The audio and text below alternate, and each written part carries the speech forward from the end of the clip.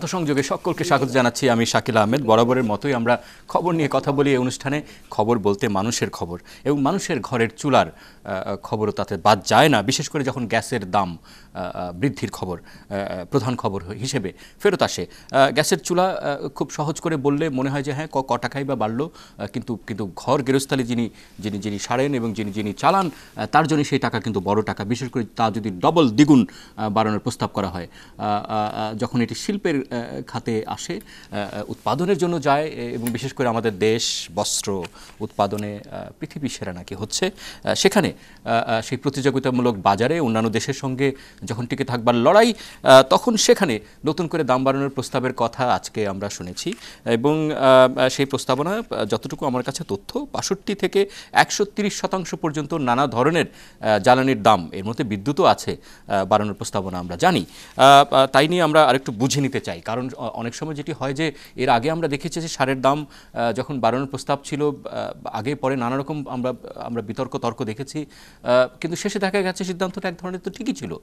এখনও যে কারণে বাড়ানোর প্রস্তাব করা হয়েছে সে কারণটিও ছোট্ট করে বলে রাখি। বলা হচ্ছে যে আন্তর্জাতিক তেল কোম্পানি এবং এলএনজি ক্রয়ের জন্য যে ভবিষ্যৎ পরিকল্পনা সরকারের আছে সেই দাম মেটানোর জন্য এখন থেকেই নাকি দাম বৃদ্ধি বাস্তবায়ন করা জরুরি হয়ে পড়েছে। এসব নিয়ে আমরা কথা বলতে চাই, সে কারণে আজকে আমরা ডেকেছি। আমরা খুশি আজকে আমাদের সঙ্গে অতিথি হিসেবে আছেন আজাদ, ব্যবসায়ী নেতা, সাবেক সভাপতি এফবিসিসিআই। অনেক ধন্যবাদ আমাদের সঙ্গে যোগ দেওয়ার জন্য। এবং আছেন আমাদের সঙ্গে অধ্যাপক ডক্টর এম শামসুল আলম, জ্বালানি বিশেষজ্ঞ, জ্বালানি উপদেষ্টা, কনজিউমার্স অ্যাসোসিয়েশন অব বাংলাদেশ ক্যাবের সঙ্গে আপনি দীর্ঘদিন থেকে কাজ করছেন।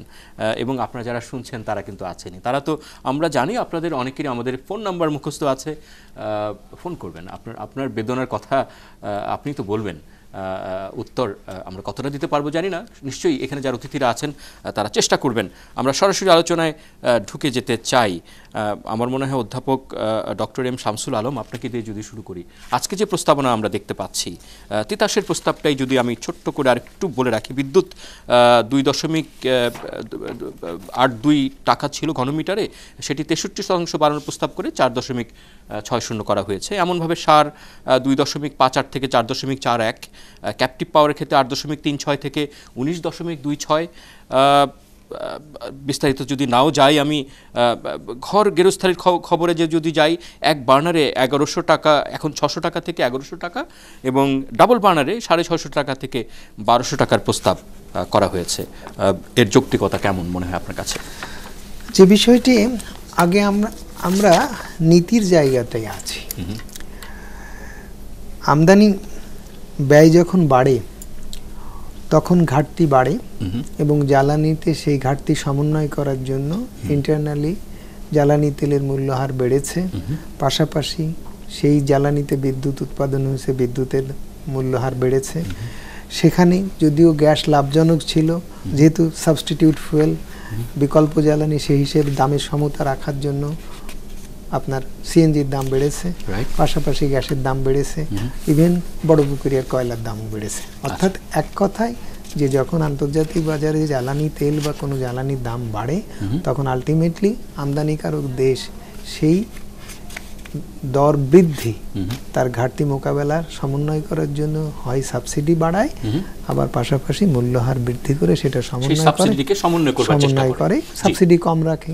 এই আমাদের মতো দেশে তো সে সাবসিডি সবসময় থাকেই, এবং তেলে একসময় শুনেছেন যে সরকারকে বিপুল পরিমাণ সাবসিডি দিতে হতো। আচ্ছা, সেই জায়গা থেকে এইটা হচ্ছে নর্মাল ফেনোমেনা, যে আপনার বাড়লে আমাদের দাম সব বেড়ে যাবে, কমলে কমে যাবে। অতীতে কমেছে, তেলের দাম কমানো হয়েছে, এই ব্যাপারে এইভাবে চলেছে। একেবারে প্রতিক্রিয়াটি সরাসরি একেবারে আজকে কমলো, আজকে বাংলাদেশের বাজারে কমে গেল, নট নেসেসারি, মানে এই ধারাবাহিকতাটাও আমাদের কিন্তু তৈরি হয়নি। কিন্তু এখন আসেন, কাঠামো দাম 2008 সালে হয়েছে, 9 সালে হয়েছে, ফার্নেস অয়েলের দাম কমেছে, বেড়েছে, এরকম হয়েছে, কমা বাড়ার সঙ্গে হয়েছে। তারপরে আপনার এলপিজির দাম নির্ধারণ করেছে বিআরসি 2009 সালে 17 মার্চে তারা করেছে। তারপরে আর এলপিজি দাম নির্ধারণের জন্য বিপিসি আসেনি বিআরসিতে।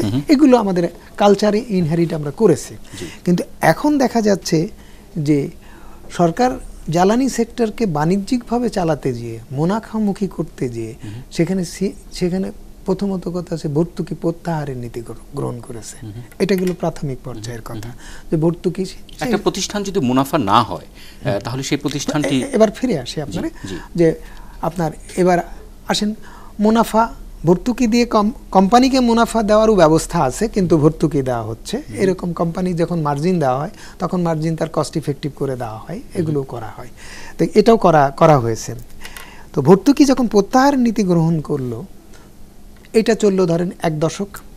এখন আসছে যখন তেলের দর পতন হলো, তখন দেখা গেল যে আমরা ভর্তুকি থেকে বেরিয়ে আসলাম, বেরিয়ে এসে আমরা মুনাফা করা শুরু করলাম। এখন এই মুনাফার জায়গাটা সরকারের কাছে প্রিয় হয়ে গেল, সরকার এই খাতে সেবার মনোভাবটা পরিবর্তন হয়ে গেল সরকারের মধ্যে। এটা মুনাফা ভিত্তিক একটা প্রতিষ্ঠান, অর্থাৎ রেভিনিউ আর্নিং উৎস হিসেবে সরকার দেখা শুরু করলো। আপনার কাছে তো প্রচুর তথ্য, আমরা যাব আপনার কাছে আবারও। একে আজাদ, আপনার কাছে একটু যাই না, আমি জানি যে একেবারে আপনার উৎপাদন লেভেলের বক্তব্য আপনি দেবেন, কিন্তু এই যে প্রসঙ্গে আমরা এখন আছি সেই প্রসঙ্গে একটুখানি যদি আপনার মতামত আমরা চাই, যে একটি কোম্পানি, তারা সরকারি কোম্পানি, তাদের তো মুনাফা করার দরকার। আপনি দেখুন, সরকার এই জ্বালানি ক্ষেত্রে প্রতি বছর বাজেটে 8,000 কোটি টাকা ভর্তুকি রাখতো। জি, আগে ছিল এটা 8,000 কোটি 9,000 কোটি ভর্তুকি দিয়ে কিন্তু সাবসিডি দিয়ে গভর্নমেন্ট এই সেক্টরটা চালু রেখেছে। আপনি যদি আমরা ফান্ডামেন্টাল কতগুলো জিনিসে আমি যদি যাই, এই গ্যাস থেকে টোটাল আপনার বিদ্যুৎ উৎপাদন হয় 71%, ওকে, টোটাল বিদ্যুৎ। আর এই ডিস্ট্রিবিউশন যদি দেখি, এখন আপনার গ্যাস থেকে টোটাল ডিস্ট্রিবিউশনটা এখন বর্তমানে গ্যাসটা ছিল বলে, হ্যাঁ গ্যাসটা ছিল বলে, এখন আপনার পাওয়ার উৎপাদন হচ্ছে, টোটাল এনার্জির কথা বললাম 71%, এর মধ্যে বিদ্যুৎ উৎপাদন হয় কত, 41% বিদ্যুৎ উৎপাদনে চলে যায়। আচ্ছা, তারপরে ক্যাপটিভে পাওয়ার চলে যায় 17%। আচ্ছা, আর আমাদের এই শিল্পে যেটা আমরা বয়লার চালাই সেখানে যায় 17%। বাসা বাড়িতে আমাদের রান্নায় চলে যায় 12%। আচ্ছা, আর 5% যায় সিএনজিতে। তা এখন আমরা দীর্ঘদিন সরকারকে বলে আসছি যে দেশে যদি শিল্প কারখানা গড়ে তোলা না হয় তাহলে কর্মসংস্থান হবে না, আর যদি কর্মসংস্থান না হয় তাহলে দেশের মানুষের বেকারত্ব ঘুচাবে না। আর যখনই শিল্প কারখানা হবে তখনই কিন্তু রাজস্ব বৃদ্ধি পাবে। তো সরকার ভর্তুকি কতদিন দিবে? ভর্তুকি দিয়ে একটা সরকার সারা জীবন চলতে, এই যে টেম্পোরারি রিলিফ, সরকার এখান থেকে বেরিয়ে আসতে হবে। আমরা সবসময় বলেছি যে সরকার এখান থেকে বেরিয়ে আসতে হবে। ফলে কোম্পানিগুলোর যারা এই ম্যানেজমেন্ট কোম্পানিগুলো আছে তাদের ইফিসিয়েন্সি, আমি আসছি ওইখানে। এখন প্রশ্ন হলো যে সরকার কিন্তু, যেটা শামসুল হক সাহেব কারেক্টলি বলেছেন, সরকার সেখান থেকে বেরিয়ে এসছে। 8,000 কোটি টাকা যে ভর্তুকি দিতে, এখন সরকার কিন্তু ভর্তুকি দিতে হচ্ছে না। এখন এনার্জি সেক্টরে যেটা বাজেটের টাকা রাখা হচ্ছে সেটা কি করছে, গ্রিডের উন্নয়ন করা হচ্ছে, বিভিন্ন উন্নয়ন ডেভেলপমেন্ট কাজে ব্যবহার করছে, কিন্তু ভর্তুকি দিচ্ছে না। Rather government is making profit. আমার আন্তর্জাতিক বাজারে যেটা যে দাম, তার চেয়ে ডাবল ট্রিপল দাম সরকার, ডাবল দাম নিচ্ছে সরকার। আচ্ছা, নিয়ে কি করেছে সরকার? বলছে যে আমি ভর্তুকিটা কাভার হইলে আমি আগের জায়গায় চলে আসবো। এটা আমাদের দীর্ঘদিনের দাবি যে আপনি আমদানি দামে আমাদেরকে ইম্পোর্ট করার সুযোগ দেন, যেখানে আপনি নিরবিচ্ছিন্ন বিদ্যুৎ দিতে পারছেন না, নিরবিচ্ছিন্ন আমাকে গ্যাস সংযোগ দিতে পারছেন না, বা আমাকে নতুন সংযোগ দিচ্ছেন না, যার উপর শিল্পায়ন হচ্ছে না, তাহলে আমাকে আয়দার বিদেশিতে যে দামে আপনি সরকার ইম্পোর্ট করে সেই দামে আমাকে করার সুযোগ দেওয়া হোক, এক, অথবা আমাকে নিরবিচ্ছিন্ন বিদ্যুৎ দেওয়া হোক, অথবা আমাকে গ্যাস কানেকশন, কিন্তু কোনোটাই কিন্তু সরকার আমাদেরকে দেয়নি। এক, তারপরে সরকার গত এই সেপ্টেম্বরে আপনার 100% বৃদ্ধি করেছে আমাদের ইয়াতে, ইন্ডাস্ট্রিতে, ক্যাপটিভে 100% করেছে, আর ইন্ডাস্ট্রিতে করেছে 15%। এবছর সেখানে এই আবার নতুন যে আজকে আমরা গণশুনানি করে আসলাম, সেখানে তিতাস প্রপোজ করেছে 130% ক্যাপটিভে, আর ইন্ডাস্ট্রিতে করেছে 62%, বাণিজ্যে করেছে 72%, এরকম করে ফিড গ্যাসে করেছে 83%, আবার মিটার যুক্ততে করেছে 140 থেকে বিভিন্ন ভাগে করেছে। আমাদের প্রশ্ন ছিল যে সরকারের যুক্তি, যেটা আপনি শুরুতে যেটা বলেছিলেন, যে আমি যদি, যেহেতু আমাদের গ্যাস শেষ হয়ে যাচ্ছে, গ্যাসের স্বল্পতা আসছে, আমাদের বিদেশ থেকে এলএনজি আমদানি করতে হবে এবং এলএনজির দাম অনেক বেশি পড়বে, সেই কারণে সমন্বয় করার জন্য আমরা এটা করছি। উই অ্যাগ্রি, আমরা সরকারের সাথে কোনো মতো দ্বিমত করছি না। আমরা বলছি ঠিক আছে, যখন আজ থেকে এলএনজি এখন আছে, প্রসেসে আছে, এটা সরকারের আমাদের এই গ্যাসের মধ্যে সংযোগ দিতে আরও 2 থেকে 3 বছর সময় লাগবে, তাহলে আমি এখন প্রয়োজনীয়তা কেন? তিতাসের কাছে হাজার হাজার কোটি টাকা এফডিআর, মোর দেন 5,000 crore টাকা তিতাসের এখন অ্যাকাউন্টে জমা আছে। তাহলে আমি যেখানে শিল্প করি, আমি যেখানে কর্মসংস্থান করি, আমি যখন রাজস্বতে অবদান রাখি, তাহলে আমার উপরে কেন এই চাপ সৃষ্টি করেছে? কোনো যুক্তি আমরা খুঁজে পাই না। বুঝতে পেরেছি। পাশাপাশি আপনাকে আরেকটা চিত্র আমি ধরে দেবো, আপনি যদি শিল্পায়নের কথা ভাবেন, দেশের উন্নয়নের কথা ভাবেন, কর্মসংস্থানের কথা ভাবেন, তাহলে কোনো যুক্তিতে এটা আসবে না। তবে আমার সাজেশন হচ্ছে, আপনি যখন আসবে, ঠিক আছে, আমার কত টাকা বাড়তে পারে, আমার বর্তমান গ্যাস আসে, এটার সাথে আমি সমন্বয় করে আমাকে পর্যায়ক্রমে সেটা করা হোক। সেটা করা হবে যেদিন থেকে আপনি আমাকে ওই এলএনজি দেবেন, সেদিন থেকে আপনি একটা ফেজ ওয়াইজ আমাকে করে দেন। আমার সার্ভিসটা দিয়ে তারপরে যখন সে সার্ভিস দেবে তখন কোনো আপত্তি নেই। কিন্তু এখন অন্যান্য দেশে, আমাদের আশেপাশে যে সমস্ত দেশের সঙ্গে আমাদের প্রতিযোগিতা করে এই উৎপাদনটি চালাতে হচ্ছে, সেই সব দেশের সঙ্গে আমাদের পার্থক্যটি কেমন? আমরা কি কম দামে গ্যাস দিচ্ছি নাকি বেশি দামে দিচ্ছি? এইমাত্রই আমি একটা কাগজ আপনার অফিস থেকে পেলাম, দেখেন এখানে ভারতে গ্যাসের দাম পর্যায়ক্রমে তারা কমিয়ে নিয়ে আসছে। এক সময় তাদের তো আর আমাদের মতো গ্যাসের খনি না, তারা টোটালি এলপিজির উপরে বা এলএনজির উপরে নির্ভরশীল। সেখানে তাদের এক সময় তাদের গ্যাসের মূল্য ছিল পার ইউনিট মোর দেন $3, প্রায় $3.82 ছিল এক সময় ছিল 4.66। সেখান থেকে এখন তারা বর্তমানে আছে 3.06, এখান থেকে আরো 20% ডাউন করে 2.45 এর প্রস্তাব করেছে। অর্থাৎ তারা কমাচ্ছে, ক্রমান্বয়ে কমিয়ে নিয়ে আসছে। পাশাপাশি তারা সেই আমাদের টেক্সটাইল সেক্টরে ভর্তুকির জন্য 6,000 কোটি টাকা বরাদ্দ করেছে। তাদের টেক্সটাইল মন্ত্রী ঘোষণা করেছে 3 বছরের মধ্যে তারা বাংলাদেশকে এক্সিট করবে। তাহলে আমাদের নেইবারিং কান্ট্রি যদি অ্যাগ্রেসিভ হইতে পারে শিল্পায়নের জন্য, তাহলে আমার ব্যবসা তো ওখানে চলে যাবে। এখন এদেশের যারা সরকার প্রধান, এদেশে যারা সরকারি ক্ষমতায় আছেন, যারা দেশ পরিচালনা করেন, অবশ্যই আমি বুঝতে পারলাম এই কথাটা খুব সহজ করে যদি আমরা বলে ফেলি যে ব্যবসা চলে যাবে, কিন্তু আলটিমেটলি তাদের যে গ্যাসের যে দাম এবং আমাদের এখানে যে গ্যাসের যে দাম, আমাদের পার্থক্যটি কতটুকু? আমি কাছাকাছি। ফলে কি কারণে এটি একটা বড় শর্ত হয়ে উঠলো? রাইট নাও ধরেন 172 টাকা, 172 টাকা হলে $2 উপরে চলে যাচ্ছে। আর তারা $2 তারা চলে আসছে $2 কত 6 সেন্টস আমাদের কাছাকাছি, প্রায় কাছাকাছি। আর আমরা তো এখন স্টিল এই বাড়ানোটা আমি বলছি এর পরও তো হচ্ছে, তাহলে তো আমাদের যে উৎপাদন খরচ, কিন্তু এখানে আমাদের এখন পর্যন্ত আমাদের এই দেশে শ্রমিকের বেতন কম, আমি বলছি কর্মচারীদের বেতন কম, এবং অন্যান্য নানা রকম সুযোগ সুবিধাও তো আমাদের আছে। ফলে কেবল গ্যাসের দামের উপরে আমরা আমাদের যাবতীয় ভারটি আমরা দেবো কিনা, যেখানে বিশেষ করে এই গ্যাসের দাম বা জ্বালানির দামগুলো থেকে তো সরকার আয় করে, এবং সরকার আয় করে সেই টাকাটা আবার সরকারের জনগণের কাজেই তো ব্যয় হয়, সেটিও তো একটি পার্সপেক্টিভ। না, সরকারের কাজে আজকে তিতাসের আপনার এফডিআর খুঁজেন, টিচার আমি তো বললাম 5,000 কোটি টাকার উপরে তার এফডিআর আছে। আচ্ছা, তা এই টাকাটা আপনি এফডিআর করে রাখবেন না দেশে আমাকে শিল্প করতে দিবেন? এবার এই যে গ্যাসের জ্বালানির অভাবে, যেহেতু নতুন কোনো গ্যাস সংযোগ নাই, যেহেতু বিদ্যুৎ আমার টোটালে আছে কিন্তু গ্রিডে নাই, তার না থাকার কারণে গত অর্থ বছরে যেখানে আপনার ক্যাপিটাল মেশিনের আমদানি হয়েছে 23%, এই একই সময় এই বাংলাদেশ ব্যাংকের আজকের পরিসংখ্যানে সেখানে 16% নেমে আসছে, অর্থাৎ অর্ধেকে চলে আসছে। কেন? কারণ ইনফ্রাস্ট্রাকচার অভাব। আমাকে এই জিনিসগুলো অবশ্যই নজরে নিতে হবে যে আমি কোনটা চাই। আজকে যদি দেখেন আমার জিডিপির কন্ট্রিবিউশন কোথার থেকে আসে, আমার মোর দেন 50% আসে আপনার সার্ভিস সেক্টর থেকে, ইন্ডাস্ট্রির থেকে আসে 28%, কৃষির থেকে আসে বাকিটা 20%-এর কাছাকাছি। তাহলে কৃষি is going down, industry is coming up, R service sector total নির্ভর করে ইন্ডাস্ট্রির উপরে। তো ইন্ডাস্ট্রি চললে আপনার ব্যাংক চলবে।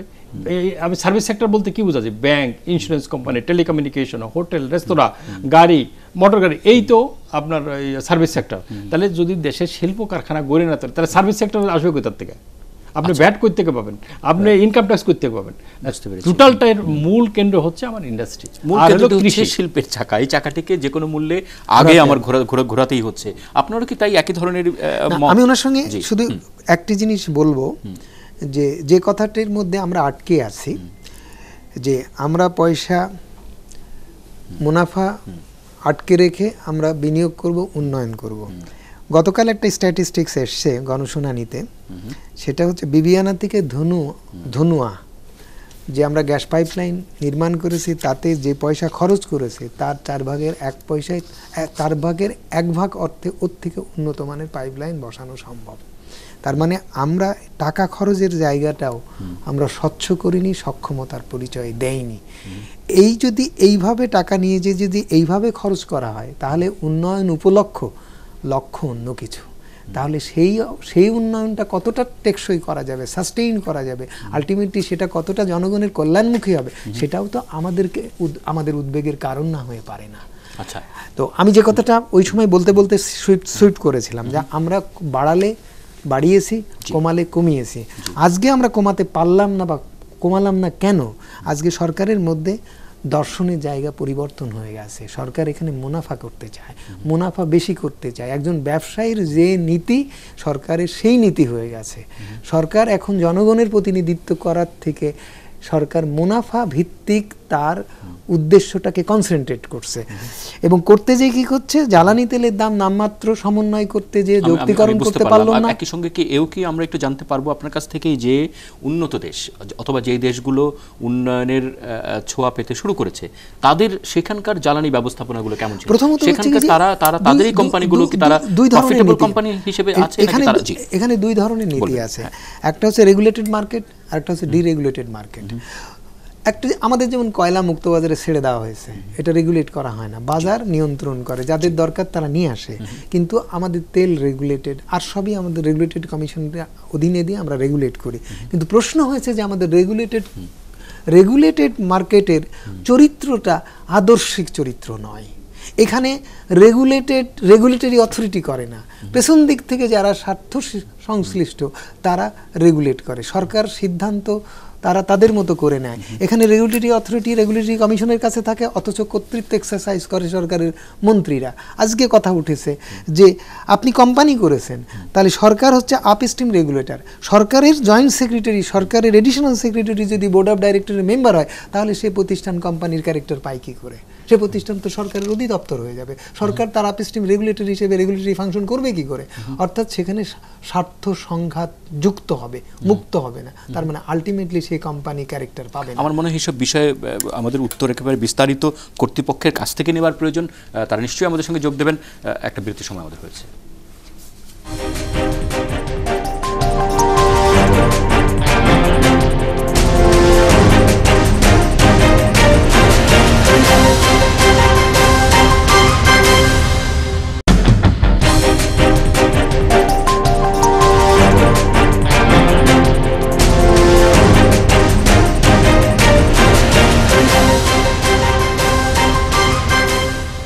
সঙ্গে থাকার জন্য অনেক অনেক ধন্যবাদ। আমরা কথা বলছি আমাদের জীবনের জরুরি প্রসঙ্গ, বিশেষ করে জ্বালানি শক্তি উৎপাদন করে মানুষের এবং প্রতিষ্ঠানের এবং শিল্পের এবং দেশের, তার দাম যখন বৃদ্ধি হয় তাই নিয়ে সকলেরই মাথা ব্যথার কারণ তৈরি হয়।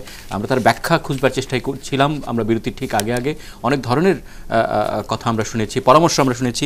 বিশেষ করে যে কথাটি এখানকার বিশেষজ্ঞ এতক্ষণ অধ্যাপক ডক্টর এম শামসুল আলম আপনি বলছিলেন আমাদেরকে যে সরকারি যে প্রতিষ্ঠান, যে কোম্পানি, তারা এখন মুনাফার দিকে বেশি ঝুঁকছে এবং মুনাফার দিকে ঝুঁকবার কারণেই এই দাম বৃদ্ধির একটা অন্যতম কারণ বলে ডক্টর শামসুল আপনি মনে করছেন। আমাদের সঙ্গে এই আলোচনা এই পর্যায়ে যোগ দিতে পেরেছেন doctor Selim Mahmud, chairman Bangladesh energy regulatory commission tribunal.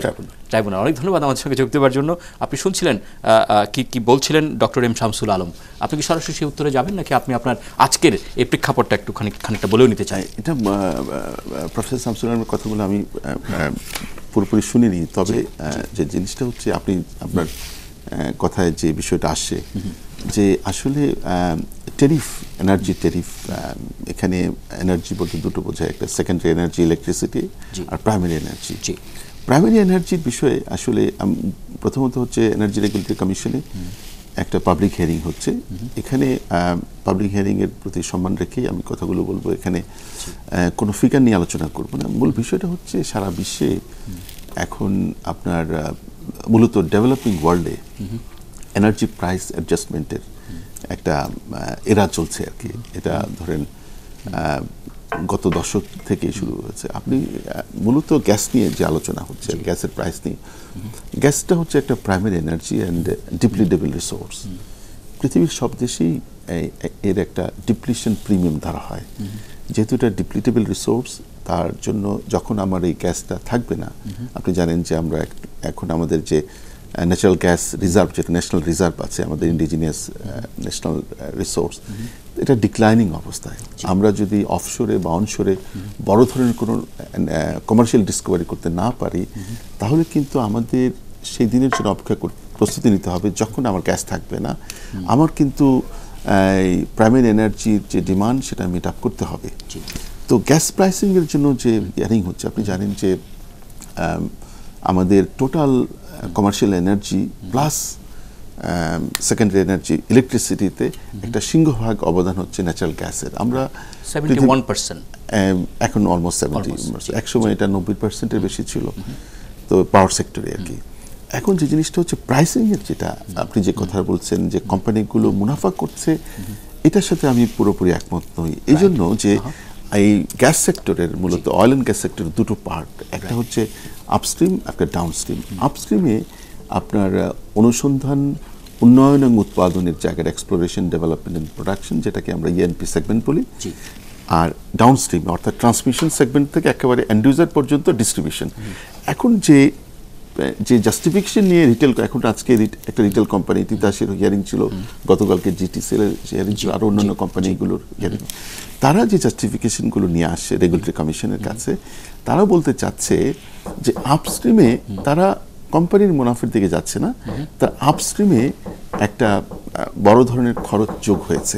কি খরচ? এই খরচটা হচ্ছে আপনার জানেন যে আমাদের গ্যাস সেক্টরে আপস্ট্রিমে একটা ফরেন ইনভেস্টমেন্ট আছে। ফরেন ইনভেস্টমেন্ট বলতে এভাবে বোঝাতে চাচ্ছি যে ইন্টারন্যাশনাল ওয়েল কোম্পানি, অর্থাৎ আমাদের ন্যাশনাল ওয়েল কোম্পানি হচ্ছে Petrobangla, IOC international well company, যেগুলো মূলত বিদেশি কোম্পানি। এগুলো প্রাইভেট কোম্পানি আছে, বিদেশি ন্যাশনাল কোম্পানি, যেমন ওএনজিসি আমাদের এখানে আছে, তারা কিন্তু বিদেশি ন্যাশনাল কোম্পানি। তো ওখানে যে কন্ট্রাকচুয়াল মেকানিজম, এটা হচ্ছে প্রোডাকশন শেয়ারিং কন্ট্রাক্ট। এই প্রোডাকশন শেয়ারিং কন্ট্রাক্টে মূলত তিনটা পার্ট থাকে।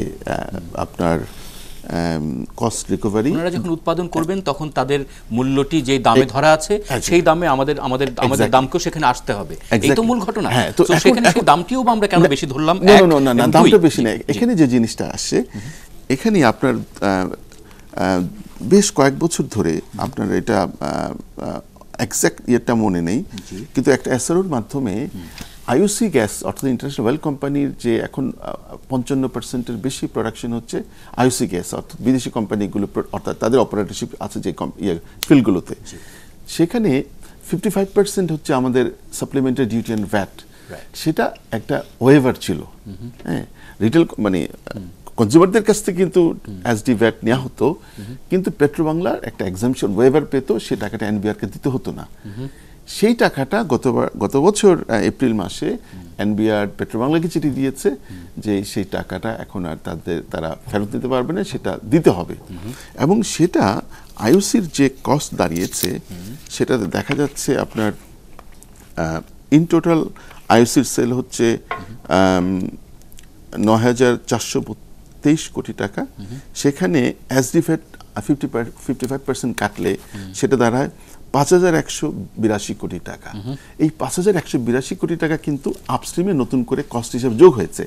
তার বাইরে তারা শুধুমাত্র, যেমন আপনার এটাও আপস্ট্রিমে পড়ে, production company বিজিএফসিএল, Bangladesh gas field company limited, সেখানে তারা আপনার ৪২ পয়সা ধরেছে, যেখানে এক্সিস্টিং ২৫ পয়সা ছিল।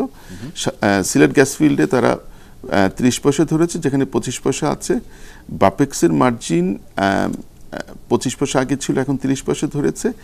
আর আপনার বাপেক্সের জন্য একটা ডিডব্লিউএমবি নামে আপনার, এটা হচ্ছে deficit wallet margin for Bapex, সেখানে তারা আপনার ৯ পয়সা ধরেছে, যেখানে 5 পয়সা ছিল। আর বাকি এখন বিষয়টা হচ্ছে এগুলো সব মিলিয়ে তারা ওই কস্টগুলো কিন্তু জি, আমার মনে হয় আমরা শুনি আমাদের এখানে অন্য অতিথিদের কাছ থেকে। আপনি কি আগে প্রতিক্রিয়া দিতে চান যে যে কারণে বলা হচ্ছে গ্যাসের দাম বাড়ানো যৌক্তিক? আসুক আগে। প্রথম বিষয়টি হচ্ছে এনবিআর এর এই অর্থ ফেরত চাওয়ার এখতিয়ার নেই, আইনি এখতিয়ার নেই। এছাড়াও জারি করে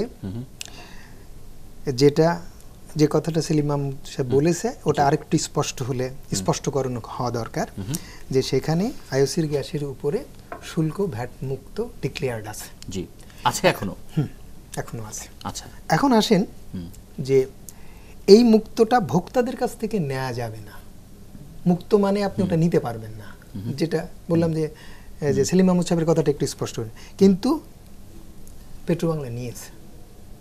তো পেট্রোবাংলা যেহেতু ট্যাক্স ভ্যাটের নামে ওটা নিয়েছে, সুতরাং বলে যে এটা মুক্ত ছিল, এটা এক্সামশন দেওয়া ছিল, কিন্তু তুমি তো নিয়েছো, তাহলে টাকাটা তো তোমার, ওটা তো নিলে ওটা তো আমার প্রাপ্য, মানে এনবিআর বলতেছে আমার প্রাপ্য, তাহলে তুমি আমাকে ফেরত আমাকে দিয়ে দাও। ওকে, অথবা আমার কাছে যে টাকাটা আছে আমি তোমাকে দিচ্ছি না। না, এবং গত এপ্রিল মাস থেকে 2015 এপ্রিল থেকে সে ওটা নিচ্ছে এবং বকেয়া ফেরত চাচ্ছে। এখন আমাদের প্রশ্ন হচ্ছে, টাকাটা আমাদের কাছ থেকে নিয়েছে এবং সেটা অন্যায়ভাবে নিয়েছে, কারণ টাকাটা আমাদের কাছ থেকে নেওয়ার তার কোনো বৈধ অধিকার নেই, তার মানে টাকাটা আমাদের ফেরত দিতে হবে। এখন আমাদের ফেরত দিতে হবে, আর আমরা সেটা ফেরত না নিয়ে যদি বলি যে পেট্রোবাংলা তো টাকাটা বাড়ি নিয়ে যায়নি, সুতরাং সে আইওসির গ্যাসের ঘাটতি পূরণে ব্যবহার করেছে, সুতরাং ওটা আর একটা মানে প্রশাসনিকভাবে এটাকে লিগালাইজ করা বা রেশনালাইজ করা বা নিয়মিতকরণ করা করে নেওয়া, এবং সেইটা না করে এইটাকে একটি আবার ওভারটার্ম করা, সেটাকে করে আবার ওই টাকাটা এনবিআর নিয়ে যাওয়া, এটাও এনবিআর এর কর্তৃত্ব নেই। আমরা এই জায়গাটা, দ্যাট ইজ দ্য চ্যালেঞ্জিং। তো সুতরাং এই যদি সেলিম মাহমুদ সাহেব যে কথাটা বলেছে সেটাও পার্শিয়াল ট্রু, যে এখন এই টাকা এনবিআর নিয়ে যাচ্ছে, সুতরাং হ্যাঁ, যে নিয়ে যদি যায় তাহলে এই টাকাটার ঘাটতি পূরণ আমাদের কাছ থেকে করতে হবে। আমরা তো অলরেডি টাকা দিয়েছি, তো আমরা বরং শুনি সরাসরি। আচ্ছা, মূল বিষয়টা হলো যে ওই যে টাকাটা যে নিয়েছে আগে, প্রফেসর শামসুল কারেক্ট, যে টাকাটা কিন্তু ভোক্তাদের কাছ থেকে নেওয়া হয়েছে অ্যাজ দি ভ্যাট হিসাবে। এখন সেই টাকাটা পেট্রোবাংলা কি করেছে প্রশ্ন দাঁড়ায়। প্রশ্নটা হচ্ছে ওই যে আমাদের খেয়াল করেন যে রিটেল প্রাইস অর্থাৎ কনজিউমার লেভেলে যে এন্ড ইউজার প্রাইস, যেটা এটা সবসময় কিন্তু আমাদের এখানে হিস্টোরিক্যালি কম ছিল। অর্থাৎ ইন্টারন্যাশনাল অয়েল কোম্পানিগুলোর কাছ থেকে যে আমি পিএসসিতে যে একটা প্রাইসিং ফর্মুলা আছে, সেখানে একটা ফ্লোর প্রাইস, একটা সিলিং প্রাইস আছে, এটা ইন্টারন্যাশনাল একটা regional petroleum price index, Singapore based এপিপিআই, Asian petroleum price index দ্বারা নির্ধারিত, যে ওই ইন্টারন্যাশনাল প্রাইসে যে তেলের দাম যখন আন্তর্জাতিক বাজারে, তার একটা ফ্লোর প্রাইস ধরা হয়, একটা সিলিং প্রাইস ধরা হয়, তার একটা অ্যাভারেজ করে প্রাইসিংটা হয়। এখন পেট্রোবাংলা ওই টাকা দিয়ে কি করেছে, একটা হচ্ছে কি তাদেরকে যে পেমেন্ট করার জন্য সেই টাকাটা ইউজ করা হয়েছে, যেটা পেট্রোবাংলা আবেদন দেখেছে, যেটা তখন তার একটা ফান্ড ক্রিয়েট করেছে পিডিএফ নামে, প্রাইস ডেফিসিট ফান্ড, সেই ফান্ডের মাধ্যমে তারা এই টাকাগুলো দিয়েছে। এখন এটা একটা বিষয়, অর্থাৎ পেট্রোবাংলার যে আর্গুমেন্টটা, এটা হচ্ছে কি আমি একজন দীর্ঘদিন ধরে এই পাওয়ার এনার্জি অ্যান্ড পাওয়ার সেক্টরে টেরিফ নিয়ে কাজ করছি, রেগুলেটরি, এখানে একটা বিষয় আছে। এখানে হচ্ছে কি পেট্রোবাংলার আর্গুমেন্টটা হচ্ছে যে তারা কস্ট বেসড একটা অ্যাপ্রোচ নিয়ে আসছে, কিন্তু আমার আর্গুমেন্ট অন্য জায়গায়, যে সেই আর্গুমেন্টটা কিন্তু ধরে রাখতে পারেন। আমাদের একটা বিরতির সময় একেবারেই হয়েছে, বিশেষ করে আমরা ওই অংশটা তো ঢুকে পড়ে যেতে চাই যে ঠিক আছে, বুঝলাম যে এই কোম্পানির প্রফিট, এই কোম্পানির লাভ, এই কোম্পানির খরচ, এই কোম্পানির ভ্যাট তারা নিয়েছেন, কিন্তু দিন শেষে এই টাকাটি কাকে দিতে হচ্ছে? জনতাকে এবং শিল্প উদ্যোক্তাকে। তারা কি অবস্থায় আছে সেই বিবেচনা বোধটি আমরা করবো কিনা। একটা বিরতির সময় হচ্ছে, থাকবেন।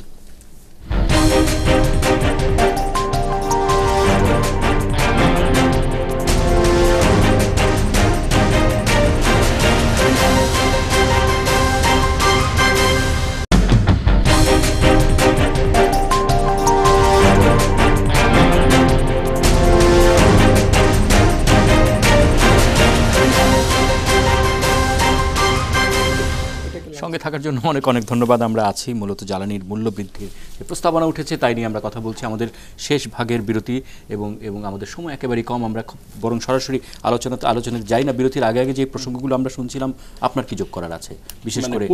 বিশেষ করে যে প্রসঙ্গটি আমরা শুনছিলাম যে তারা কার্যকারণ ব্যাখ্যা করছিলেন কি কারণে দাম বৃদ্ধি করার প্রয়োজন আছে, কিন্তু উৎপাদনের দিক থেকে আপনারা যারা উৎপাদক, তাদের জন্য এই নতুন দাম বৃদ্ধির প্রস্তাব যদি শেষ পর্যন্ত বাস্তবায়িত হয় তাহলে আপনাদের কি অবস্থা? দেখুন, আমি আবার একটাকে রিপিট করি যে গ্যাসের ব্যবহারকারী কারা আমরা গ্যাসটাকে ব্যবহার করছি। আমরা এখানে বিদ্যুৎ উৎপাদনে সরকার ব্যবহার করছে, তার পরিমাণ 41%, সরকার নিজে ব্যবহার করছে। এখানে সরকার যে তাদের ইফিসিয়েন্সি লেভেল আপনি যদি অ্যাভারেজ ধরেন 30%-এর নিচে, কারণ বহু বিদ্যুৎ কারখানা আছে যেগুলো পুরানো মেশিন, সেগুলো বিএমআরই করার দরকার, সেগুলো রিপ্লেসমেন্ট করার দরকার, সেগুলো করছে না। এখানে প্রচুর গ্যাসের অপচয় হচ্ছে। এখানে আমরা যারা ক্যাপটিভ পাওয়ার করি 17% আমরা ইউজার, আমরা ইন্ডাস্ট্রিতে 17% ব্যবহার করি। আমার বাসা বাড়িতে জ্বালিয়ে আমরা শেষ করে দিচ্ছি 12% গ্যাস, আর 5% সিএনজিতে। আমাদের কাছে সরকারের দীর্ঘদিন যাবত দাবি ছিল যে সিএনজিতে এখানে এলপিজির মাধ্যমে রিপ্লেসমেন্ট করা হোক, আপনার বাসা বাড়িতে এলপিজি করা হোক। এখানে তাহলে 17% গ্যাস কিন্তু আপনার সেভ হয়ে যায়। আমরা এটাকে বিদ্যুতে নিতে বা এটাকে সাশ্রয় করতে পারি। সরকারের যুক্তি হচ্ছে যে আজকে যে এলএনজি নিয়ে আসবে, যে এলএনজি আনলে তার দাম অনেক বেশি পড়বে, আর সে বেশি পড়লে সেটাকে সমন্বয় করার জন্য আজকে এইগুলো করা হচ্ছে। এইটা কিন্তু একটা যুক্তি, কিন্তু আজকে তিতাস গ্যাস কিন্তু তাদের অনেক যুক্তি দেখিয়েছে। আমি সোজা কথা যদি আমি বলতে চাই যে আমরা যদি তিতাস গ্যাস যুক্তিতে আমাদেরকে কনভিন্স করতে পারে যে এই কারণে যে কর্মচারীদের বেতন দেওয়া হচ্ছে, বেতন দিতে পারছি না, আমার টাকা নাই, যদি আজকে আমি এই জায়গায় গ্যাস পাইপলাইন নিতে পারছি না, আমার টাকা নাই, যদি এইরকম পেট্রোবাংলা যুক্তি দিতে পারে, আমরা অবশ্যই বলবো যে না ঠিক আছে, টাকা আমরা দেব। আজকে পেট্রোবাংলার নিজস্ব তহবিলে 6,000 কোটি টাকা ফিক্সড ডিপোজিট আছে। আচ্ছা, আর আরো 2,000 কোটি টাকা আরো তার রিজার্ভ আছে, 8,000 কোটি টাকা তার কাছে রিজার্ভ। এখন এই অবস্থায় আজকে আমাকে কি বলছে 130% আমার ক্যাপটিভে দাম বাড়াবে।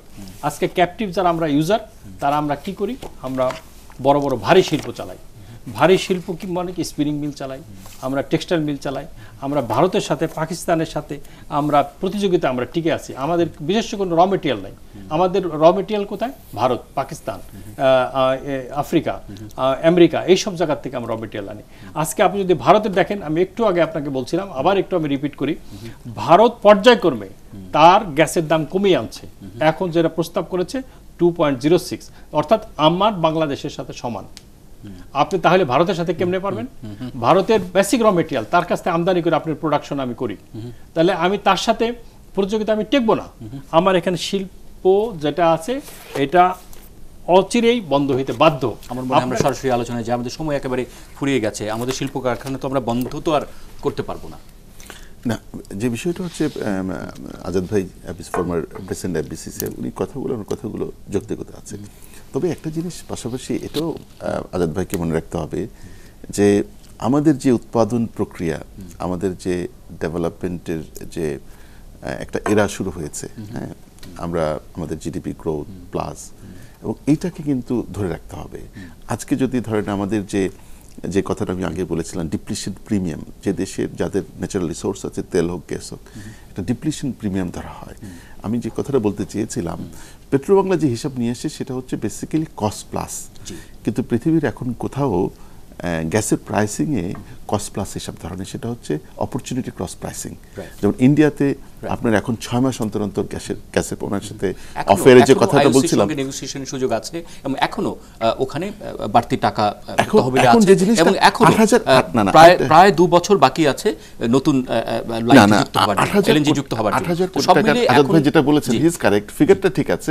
ওই 8,000 কোটিটা কিন্তু আইডল মানি না, সেটা হচ্ছে গ্যাস ডেভেলপমেন্ট ফান্ডে 8,400 কোটি টাকা আছে, সেটা নিয়ে 21টা প্রকল্প এখন চলমান আছে। ওটা তো মন্ত্রণালয়ের হাতে, আর ইউটিলিটির হাতে যেটা আছে না, ডেপ্রিসিয়েশন ওই টাকাটা পেট্রোবাংলার কাছে আছে। না, পেট্রোবাংলা না, উনি যেটা বলেছেন ওটা নামটা হবে তিতাস। পেট্রোবাংলা আপনি তিতাসের কথা বলছেন, তিতাসের কথা। তো এটা হচ্ছে কি আমাদের যদি আবার একেবারে সরাসরি আসতে পারি যে আমরা দেখছি একদিকে উৎপাদকরা বলছেন দাম বাড়লে পরে তারা বন্ধ হয়ে যাবেন, মানে আমি বলছি যে স্টেটমেন্টটা তো সেরকম, সেখানে আমাদের কি করণীয়? আমাদের সেখানে আপনাদের সন্দেহ আছে যে না তারা টিকতে পারবে? We have to strike A balance. আচ্ছা, আমাদের যে উৎপাদন প্রক্রিয়া আছে, ওনাদের যে ইন্ডাস্ট্রিয়াল অ্যাক্টিভিটি, কমার্শিয়াল অ্যাক্টিভিটি, সেটাকে আমাদেরকে বাঁচিয়ে রাখতে হবে। ইন্টারন্যাশনাল কম্পিটিটিভনেস যাতে ক্ষতিগ্রস্ত না হয়। আছে কোন রিসার্চ কি আপনাদের? না, সেটা নিয়ে ঘটনা হচ্ছে যে একটা ব্যালেন্স করতে হবে আমাদেরকে।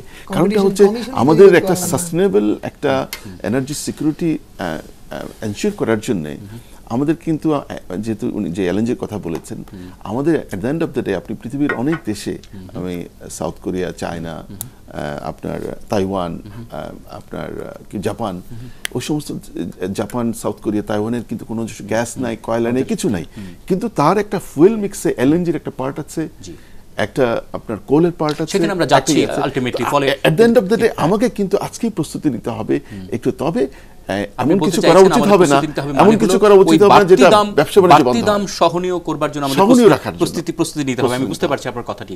আমাদের শেষ মন্তব্য যদি আমরা আপনার কাছ থেকে পাই।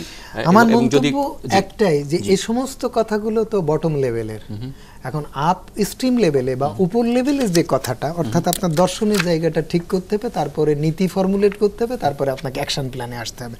তো দর্শন আপনি হাতিকে যদি বলেন, কানাকে যদি বলেন, হাতি দেখায় যে হাতিটা কেমন তুই বল, তো সে তো পা জড়ায় ধরে বলবে যে এটা পিলারের মতো, লেজ জড়ায় বলবে যে হাতিটা দড়ির মতো।